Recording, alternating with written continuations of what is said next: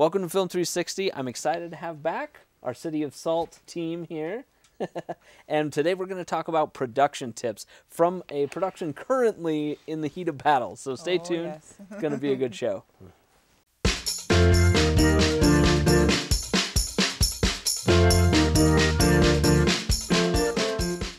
All right, last time we had you guys on, we were treated to an exclusive trailer and a clip of the first scene, which was very exciting. And so now I just want to ask, how's life in the midst of production?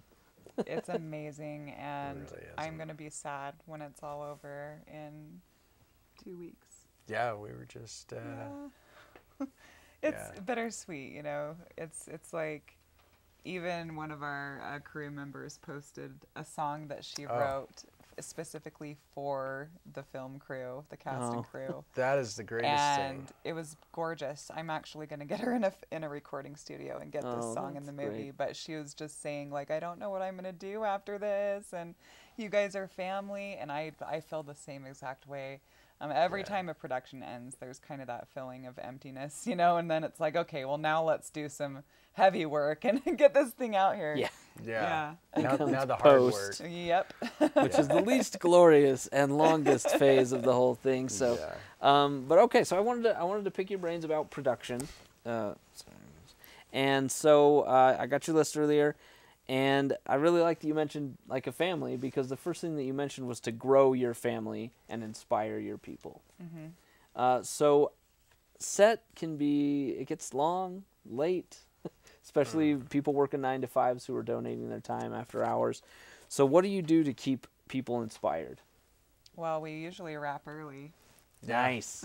Oh, Yeah. There's only one day where we went overtime, and that was Wow. because it was raining, it was dark, it was like borderline hypothermia situation. Yeah, we went So- till 1:30 in the morning. Yeah, Wow. but we got it. But that was the only time that's ever happened. Usually we wrap at least an hour or two early. nice. Oh, that'll keep morale Yeah. up high. Yeah. For sure. That's good. Yeah, when they're thinking it's going to be a 12-hour day and they're walking out after 8, they're like, Yeah. yay! Yeah, and So- again, that enthusiasm, just keeping a positive attitude on set. Yeah. I love that. And it's not that hard when you've got such great people anyway. Really And they're isn't. they're already great people, so it's not really that difficult to say you're doing a great job, and they just beam. They're already there, you know. Yeah. So it's Oh. great. Makes the biggest difference to bring on Yeah.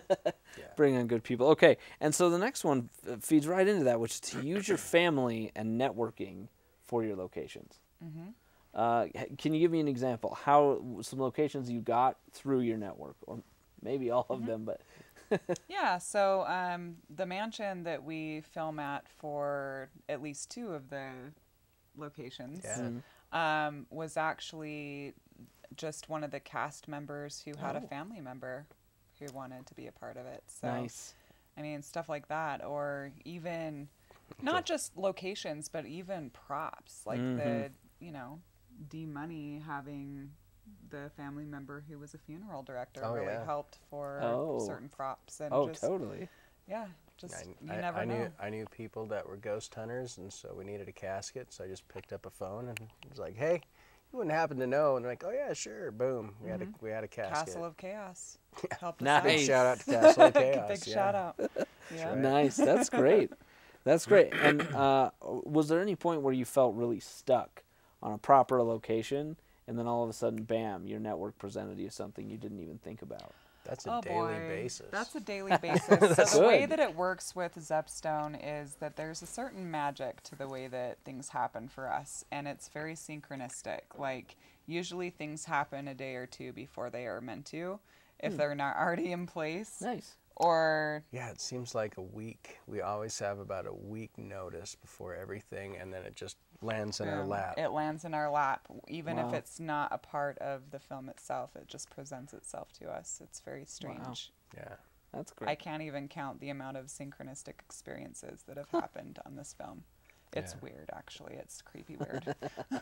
Yeah, like the weather. The weather is a perfect example. Last week on set, it was raining, and the scene required rain.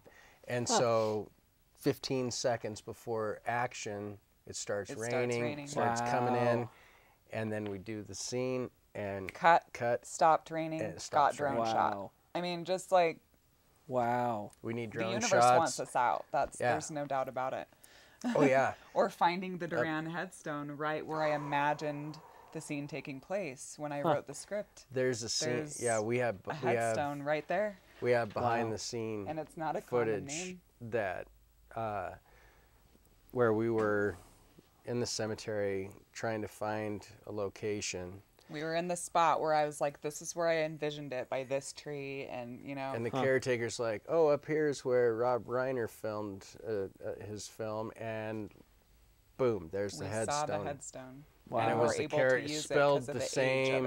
Oh, cool. And so we had, Yeah. we were able to get the rights to use the weird name stuff like because that. there was nobody's name. It was just the marker stone. Yeah. And From because like it was so old. 1896 or something. Wow. And so, They cleaned it up for us to make it look Yeah. like new.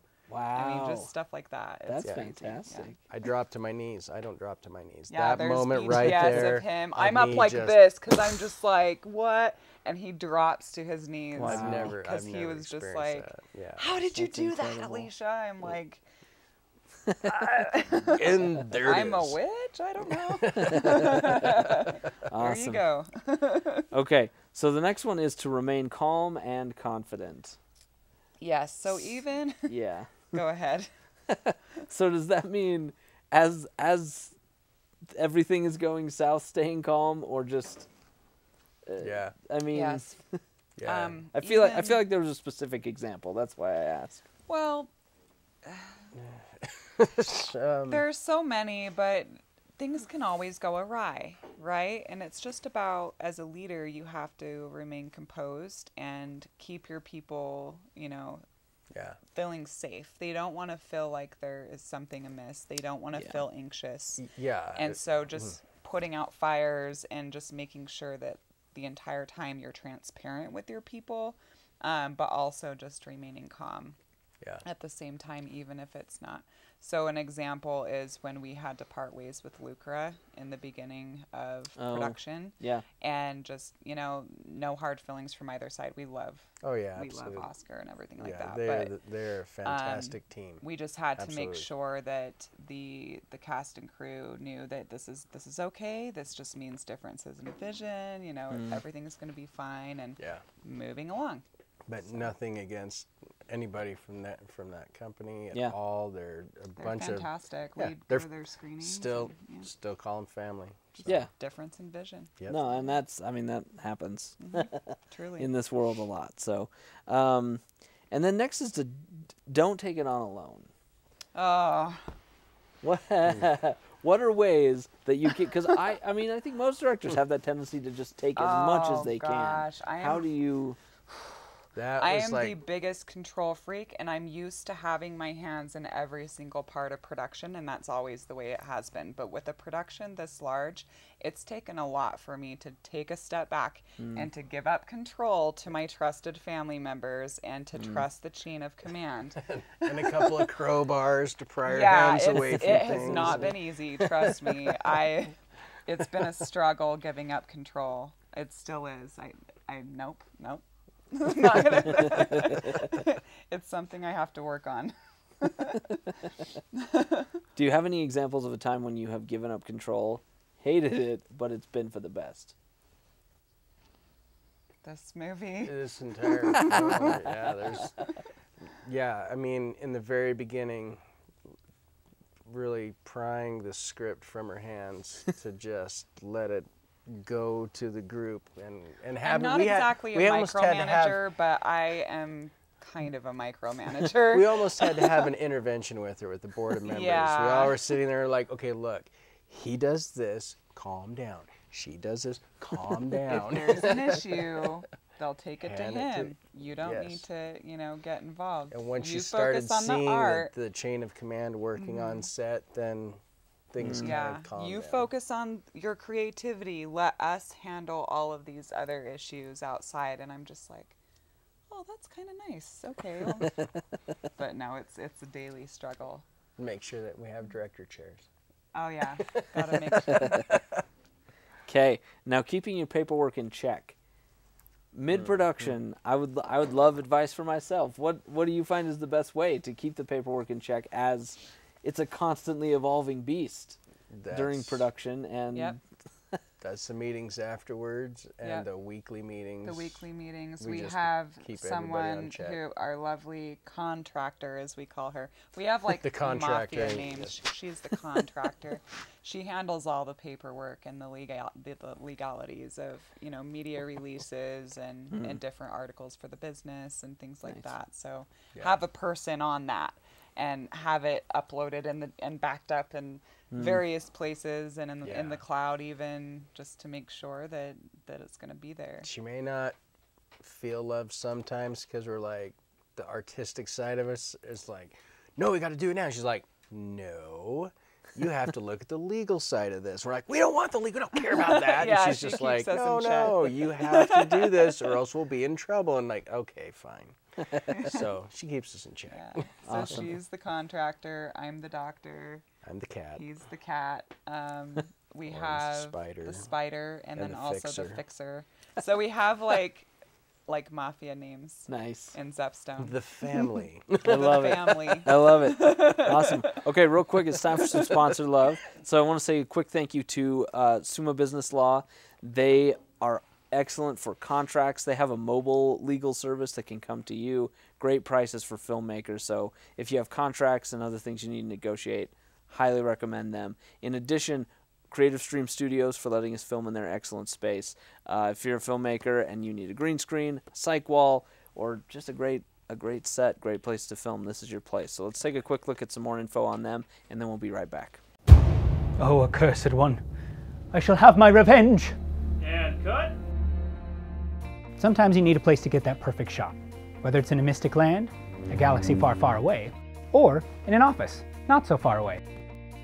But most people don't have the resources for a full studio or the money to rent one. Enter Creative Stream. Creative Stream was built from the ground up with creators and business needs in mind. It's the perfect space whether you're making a YouTube video, recording a corporate training, or just getting those final shots for your latest feature film. Creative Stream is pre-lit, and the state-of-the-art LED lighting setup allows for effortless lighting adjustments that will make your work stand out. The studio features a white cyc wall, a green screen, and a beautiful talk show set. Creative Stream has fantastic prices for professionals and even offers special pricing for student filmmakers. Whatever the size of your next production, Creative Stream can make you look your very best. To learn more or schedule your next production, visit www.creativestreamstudios.com.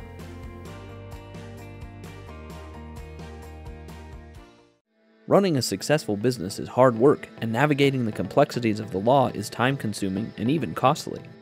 There are so many legal considerations: business formations, entity selection, taxes, partnership agreements, licensing, hiring employees, business contracts, non-disclosure agreements, sale of a business, estate plans, and mergers, just to name a few.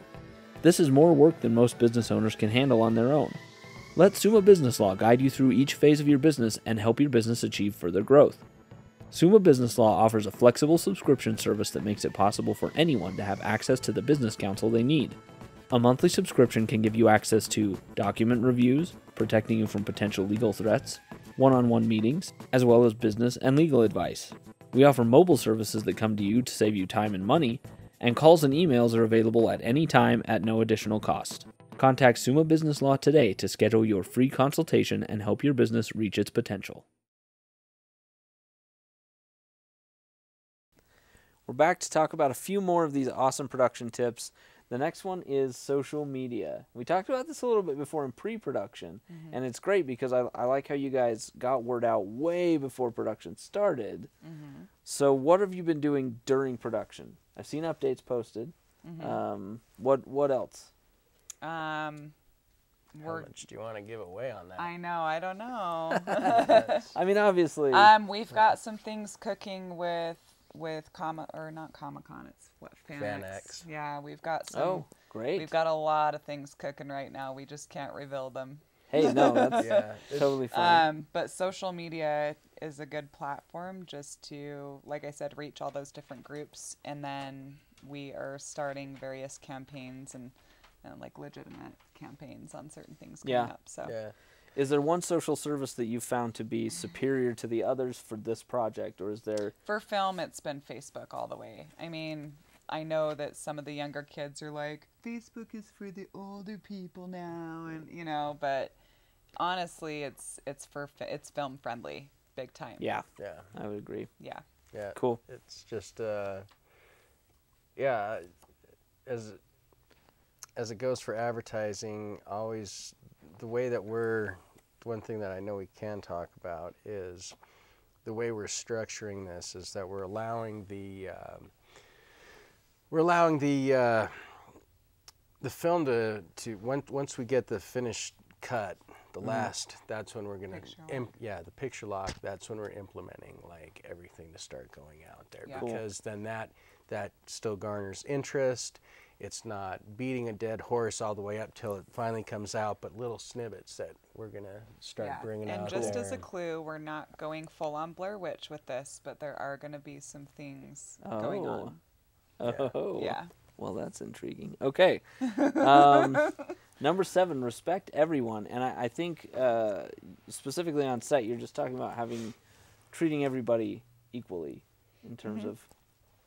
Yeah. Respect the talent. To a certain extent. Respect the talent when, as know, far as if chain of for us, right. you know, we always like having fun on set. We're always joking.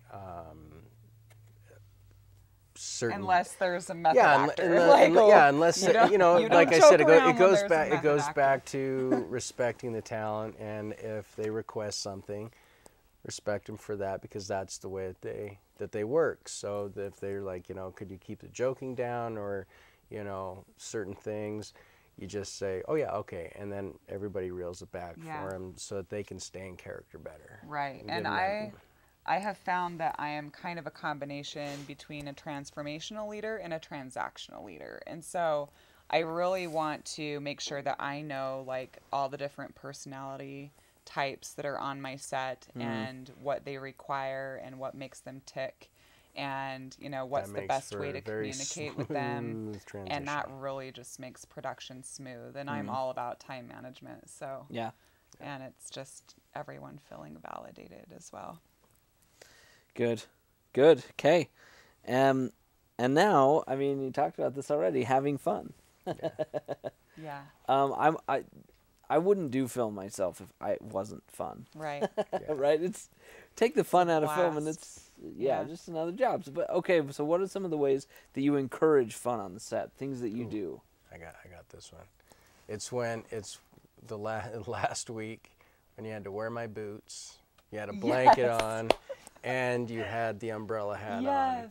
Okay. And so it's like this real serious scene, but she's wearing size 13 boots because her boots were soaked. Because my boots were soaked from the rain. And she's freezing cold, and she's wearing a rainbow umbrella hat, so it's just on her head. And a blanket. So I'm like stomping around with these boots and my blanket and my umbrella hat, and it was just funny.